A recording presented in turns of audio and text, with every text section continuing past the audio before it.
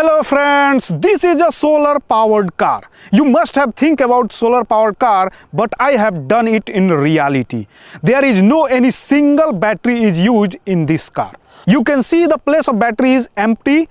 This is fully zero battery car. It means it will only work in the daytime or in the presence of sunlight. If you watch each part of this video, you can also make it. This is very simple.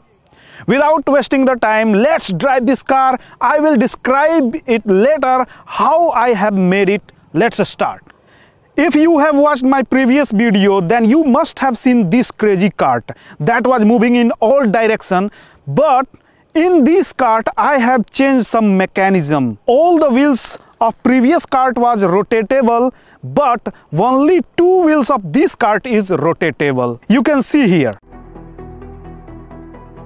This wheel has motor fixed inside. Only this wheel is powered by solar panels. Rest of the wheels are rolling by the force applied by this wheel. This is the mechanism of handle. When I am rotating the handle, the front two wheels are rotating. It has only two seats because we have to keep it lightweight. Without wasting time, let's drive it. After that, I will explain more technical things about it.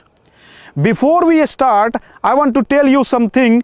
Please like this video and subscribe this channel for more such videos. You can see in the screen it is indicating full charge. It is working smoothly without any problem. I want to show you something. Give me GoPro camera. As I accelerating, charging is decreasing but still working. Panels are creating sound while running because we haven't used rubbers to seal it. Current speed is 10 km/h. It is capturing most part of the road, which is not good. Now let's know which technique I have used to make it. The motors of this cart works on 60 volts and the panels are generating 65 volts. These two large panels generates 45 volts each and I have connected them in parallel. And these two panels generates 20 volts each. I have connected them in parallel also. And at last I have connected both pairs in series to get 65 volts. 65 volts or 70 volts is suitable for this motor. Due to panels are generating 65 volts, I haven't used any kit or any controller to run it. I have connected it directly with panels. If we use battery, it would be better. But I haven't used because I have made it just for experiment purpose or testing purpose to show that we can run vehicles only on solar panels. That's it. Let's drive it again, but this time with many peoples. This brother wants to drive. He should also drive. But yeah, you can sit on front seat.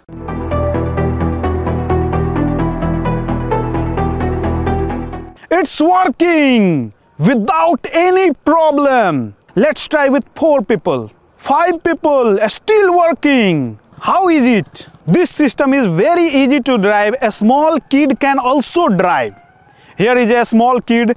Do you drive cycle? Drive it. It is accelerator. This kid is also able to drive this cart. This is very easy. Anyone can drive it.